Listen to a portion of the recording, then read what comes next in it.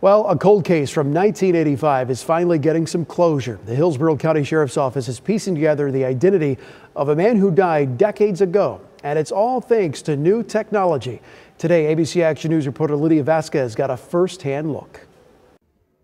I think one unidentified individual is too many. But inside the Hillsborough County Medical Examiner office, there are 50 unidentified remains dating back to the 1970s. These are his personal effects that belonged to the individual back in 1982. Forensic professionals are elbows deep using fingerprints, dental x-rays, and facial reconstruction to help crack some of the cases gone cold. If none of those really hit any sort of successes, then unfortunately they just sit there. This is the case in a 1985 death where a Hillsborough County man remained unidentified. That was until this past January, where investigators are sparking new hope, all thanks to forensic genetic genealogy.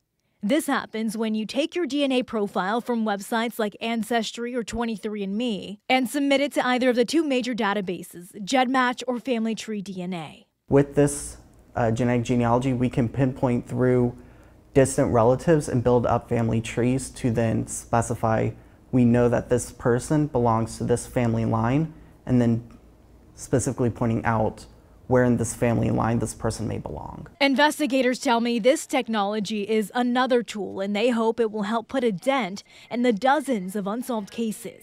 If we didn't have this technology, our cases could be unidentified indefinitely.